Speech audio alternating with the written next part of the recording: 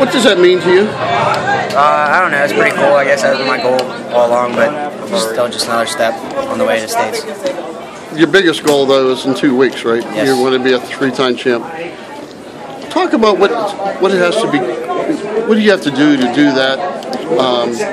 You know the competition is going to be tough and gunning for you because you got a big X on your shirt. Yeah, well, there's nothing like you got to just keep up what I'm doing now, and can't really start anything new now and just fine-tune technique and get the pace higher. You're excited and eager about the opportunity of meeting tougher competition in the next 2 weeks?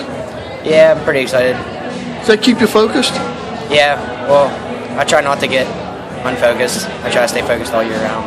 All right, congratulations. Thanks.